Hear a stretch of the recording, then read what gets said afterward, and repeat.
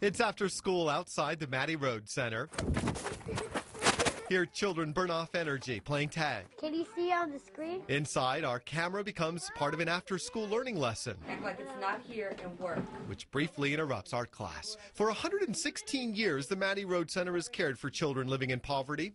The center is named after Mattie Rhodes, a young Kansas City native who was working with the church group, helping others when diagnosed with typhoid fever. Just like now, the center back then cared for poor children while their parents worked.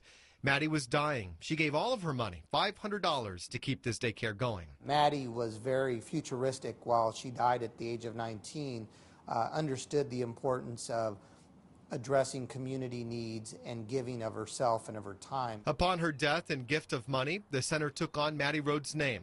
Over the years, the work with Kansas City's poorest has continued but grown much wider in scope, more holistic. Primarily what we're trying to do is to create family stability. Art has become one of 4 outreach programs the center offers to create family stability and bring multicultural living and poverty together. Too many times we dwell on the differences, and arts is really a way to bring people together around positive forms of art.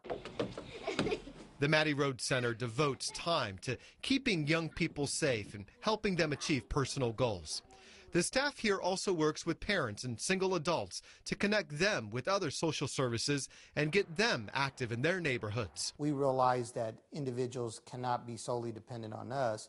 They need to engage in their community. While Mattie set the standard, center directors believe she would approve of their increased programs and outreach. I think we're still very true to Mattie's wish, and that is to help the needy and poor. The Mattie Rhodes Center, another reason we're proud to call it home.